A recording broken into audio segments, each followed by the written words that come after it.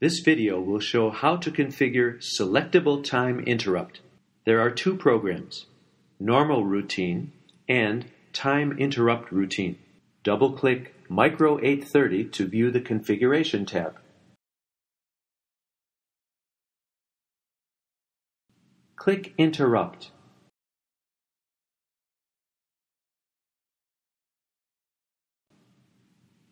Right-click the blue area to add interrupt. The Interrupt Wizard window will pop up. Select Interrupt Type as Selectable Timed Interrupt, STI.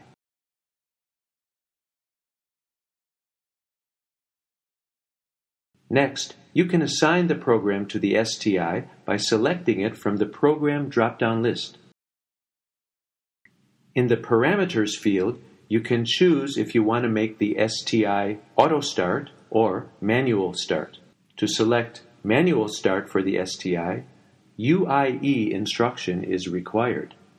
Choose True for Auto Start. Set point is the time required for STI to be activated. A value of 0 ms means the STI is disabled. Assign the set point value at 1000 ms. The STI is now finished configuring to the Time Interrupt Routine program. Next, we will show how to configure Event Input Interrupt.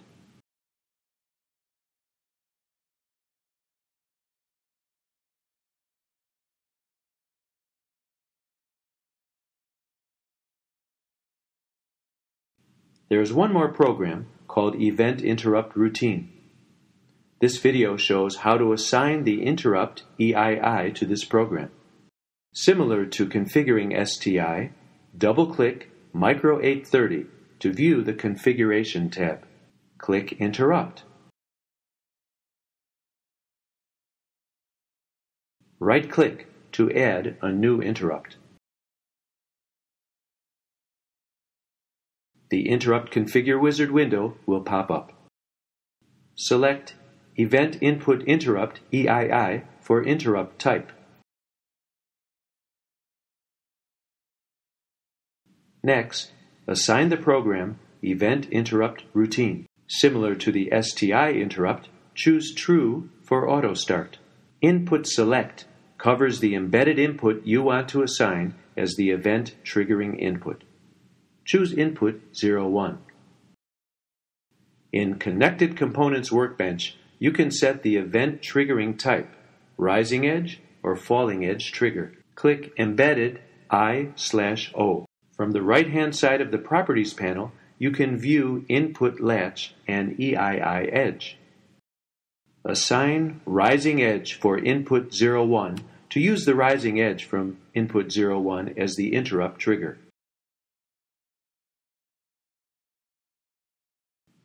Configuration for EII is now complete.